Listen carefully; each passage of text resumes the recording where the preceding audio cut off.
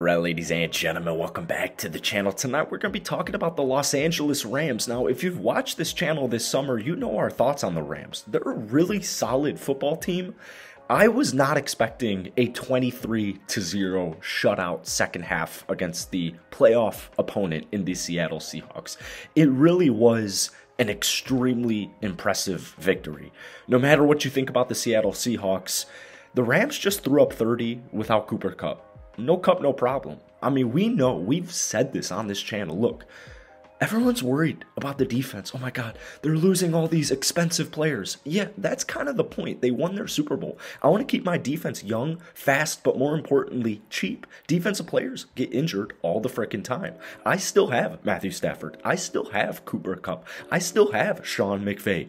My offense is going to be perfectly fine, and we're in an offensive-driven league at this current point in time.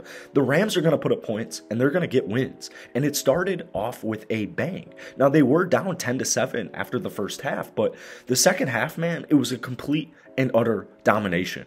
Words cannot do it justice. It was a domination. They put up 426 yards on Seattle's defense. They gave up just 180. They threw for 334 yards without wide receiver one in Cooper Kupp. Ladies and gentlemen, welcome back to the channel. Obviously, tonight we're talking about the Rams. If you guys enjoy it and you like daily NFL content, including a couple of Rams videos every single week, be sure to hit that like button, hit that sub button. Let's try and get 500 likes on tonight's video for this opening day victory.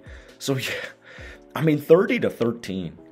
I mean, it was masterclass. Matthew Stafford, 24-38, 334 yards, 0 touchdowns, but he threw 0 interceptions, no turnovers. It was a clean game from the Rams.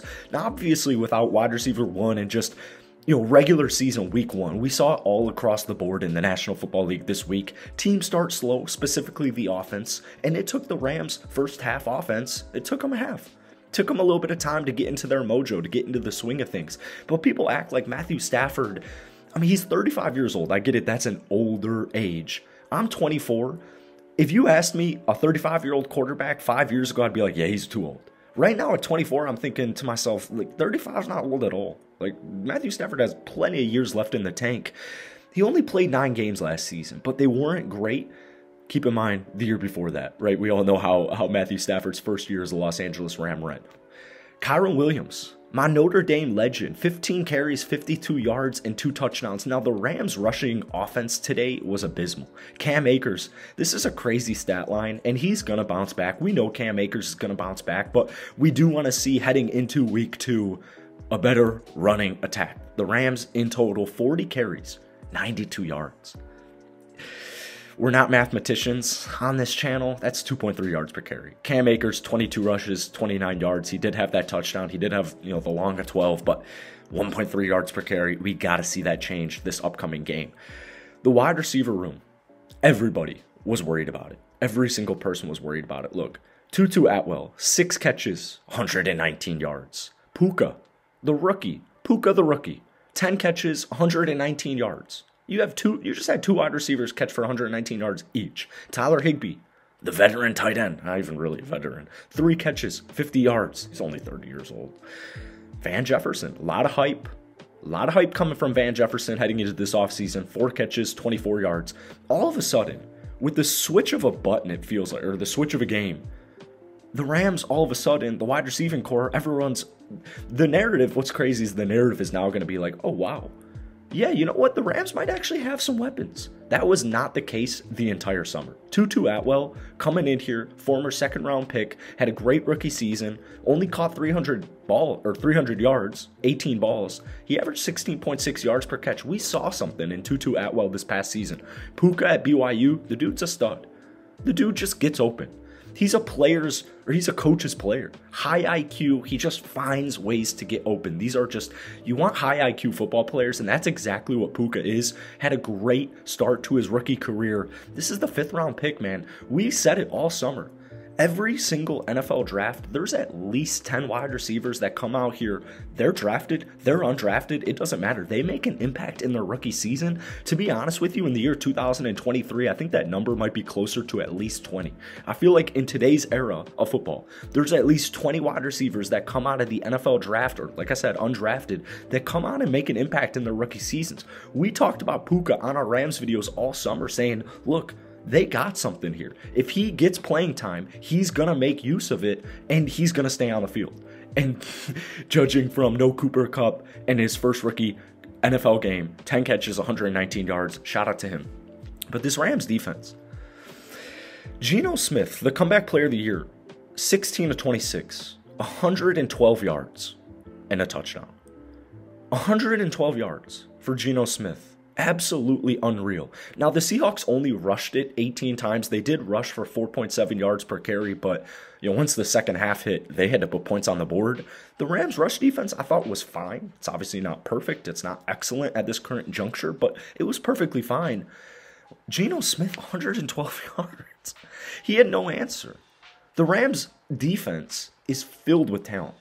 We look at guys like Ernest Jones. Ernest Jones, to your typical NFL media outlet, it's like, all right, the Rams, they won 5 games last year. We're not going to give them any love. Although it's LA, it's a big market. Maybe we'll talk about them a little bit, but we're mainly going to talk about the Chargers if we're going to talk about LA football team.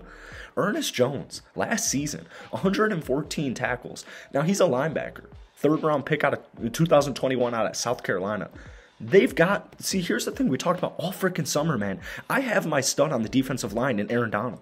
I have my stud linebacker in Ernest Jones.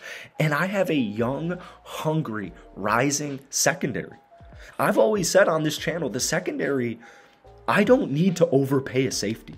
I don't need to overpay a cornerback. If I have a lockdown, true cornerback, like top 5 cornerback, yeah, I'll pay him. But I want to keep it cheap. I want to keep it young. I want to keep it fast because defensive players get injured at a higher rate than offensive players. So let's go young. Let's go fast. Let's go for durable players. These are NFL guys, man.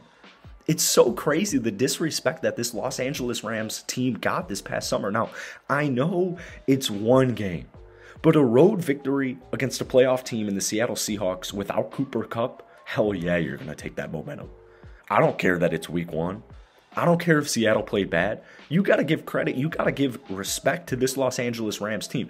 Now, listen, we've said it on this channel. I think the Rams realistically could easily go 10-7. They could go 9-8. If they stay healthy, they will be an above 500 team. I don't care what the haters say. Their offense is way too high-powered to be below 500 if they're healthy. They're way too high-powered. Matthew Stafford is him. Cooper Kupp is him. These are things we know that people forgot about this past summer. It's crazy. I'm very curious what that narrative is going to be. But obviously, the Rams got to keep this going. You got to keep it going. You got to keep this momentum heading into a big-ass game against the San Francisco 49ers at home. And it doesn't get much easier the week after that. What is that? Monday Night Football against Cincinnati Bengals. We're about to learn. We learned a lot about the Rams today, but we're about to learn even more about the Rams in the upcoming weeks. This was a great game. This was a phenomenal A+ second half for this Rams squad. Let me know what you guys are thinking. As always, hit that like button, hit that sub button for daily NFL content. But yeah, guys, go ahead. Give me a letter grade for the Rams performance down below in the comments. Thank you guys for watching. Hope you had a great weekend, and we'll see you next time.